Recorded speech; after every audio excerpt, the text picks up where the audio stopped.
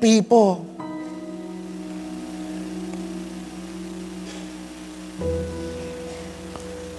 God wants to take us even with all our weaknesses. You think you're weak, you think you're unable to do it, but He wants to take us, my friends, with these weaknesses and inabilities and transform us by working from the inside out and to do something powerful.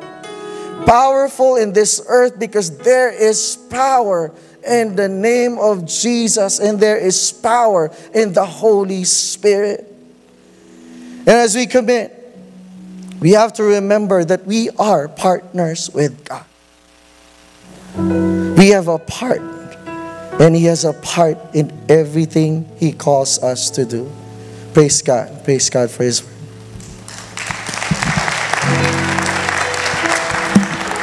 Lord, hallelujah. This message on commitment requires a response from us. God is inviting you to be that person.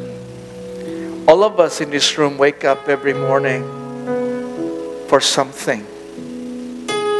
Some people wake up in the morning just to survive. Oh, what am I going to do? What am I going to eat? But you see, if it's survival, you're supposed to be in a third world nation. You don't have food. But that's not us. Some people wake up for success. What can I do to just have more, and have more? But let's all wake up, not for survival or success, but let's all wake up in the morning for significance. Do you want to be significant? Do you want to make your life count? Do you want your years to count, not just counting the years? Then commit your life for the purposes of God in your life. And it's never too late. And you're never too old. You're never too young. You're never too poor. You're never too strong or too weak. God says, if He puts His Holy Spirit in you, the Bible says, I can do all things through Christ who gives me the strength. And the 5 things that are presented this morning, which one of those that you need to commit? That you need to commit in worship and expressing your love for God in gratefulness? Will you be expressive to other people of your love in fellowship? Will you commit your life to discipleship, that you will grow more in the Lord? Or will you commit to serving in whatever capacity you can, not only in the walls of this church, but also others? Or probably serve Him in missions field. Amen. Hallelujah.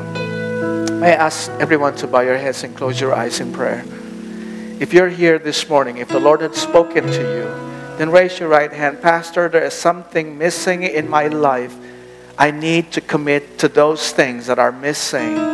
Raise your right hand. Pastor, I think the Lord is telling me I need to go to church on a regular basis. Or probably, Lord, I need to be more expressive in my worship of God. Or probably I need to be more expressive of my love to other people. Some of you have been hurt and wounded and scared of relationships, but you need to be healed from that. Some of you needs to be more open to other people. Raise your right hand if you're that person.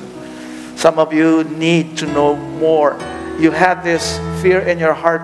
I'm afraid to talk because I might say the wrong thing, or I'm not good enough. I don't know enough of the Bible. You know what? Your conversion is good enough.